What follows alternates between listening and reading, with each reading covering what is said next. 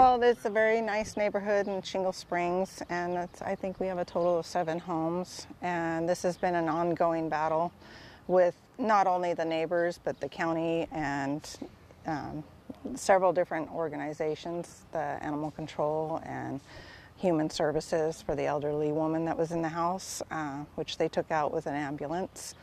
And the animals has been an ongoing thing with them not being fed and not watered and going days without water, and these people were working the system, and it was very difficult for anybody to process any kind of getting into the home. They weren't opening the gate because they never left their home, and animal control had a difficult time. The eviction process took years, and the prior people who owned the home lost the home due to them not paying for a couple of years.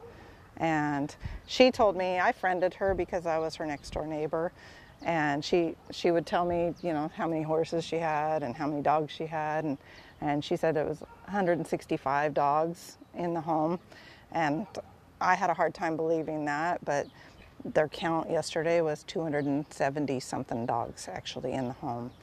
And the horse count was, I think it was 26 is what she told me, and I don't know what the exact count was yesterday. What was her motivation? Did you understand? I think it's a classic case of mental illness, hoarding. I never saw any animals leave. She couldn't part with them, and she was breeding them, which there's no animal rescue that I know of that actually breeds animals. And she was breeding dogs, she was breeding horses. She has a mother horse, a mare that's in foal now. She's in with the stallion. She has her 2-year-old stallion from a couple of years ago that was born. She has a mare that's in there with it now. The stallions are breeding the yearling filly, and the mama's due to have another baby in a matter of a month. And they're all penned in a small pen right next to my house. And she just, there's been horses that passed away here getting sick, and she buries them on the property, and it's just it's been an absolute mess. Were you ever telling her, like, hey, she needs to... I tried to talk sense into her. I tried to, talk to her about housing them a little bit better and feeding and watering. I've called her many, many times.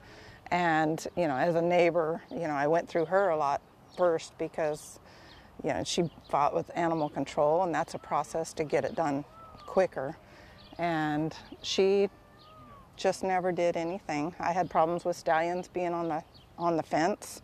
I didn't want them to get through to my horses over here, and it's just she just never ended. They're over 60 years old, and they can't physically do the work. They would hire people in to work for them, and then they would get mad at them and run them off and fire them. She had them sign waivers saying they couldn't speak to anybody off the property about the property, and none of her help ever went in the house. Nobody. No. I would talk to the help over the fence, but nobody was ever allowed in the house. Even yesterday with the eviction in the morning, they had a U-Haul truck. They were going to put all the dogs in the U-Haul truck with no destination planned. And luckily, she knew that the eviction was coming. Oh yeah. She was very aware of the eviction.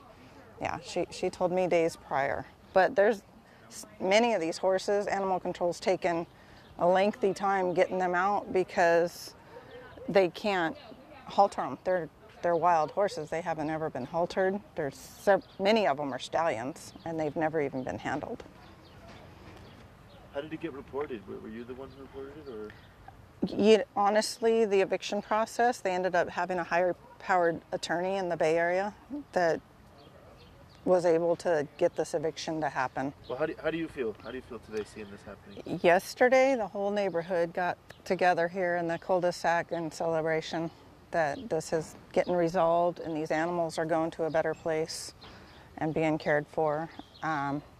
Literally, we were all in shock at how many animals were in there and the conditions and what we were told the conditions were. It's under investigation, so we're not allowed to speak of what we've heard, but it's more than unimaginable what happened in that house. Some people were saying that they thought that animal control had been aware about this for a while and hadn't done anything. Do you know why they wouldn't have done anything? I don't know if they were totally aware of how many animals were actually in there, but it's a question we all have of why it took so long for them to actually do anything. And these people, I have to say, are very smart and conniving, and they work the system. And they're threatening, they're scary.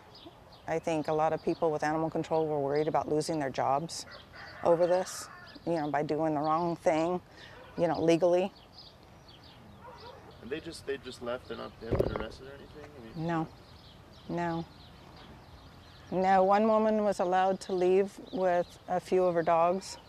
I believe it was 6 of her dogs, and the other was not allowed to take any, I think due to the condition of the house.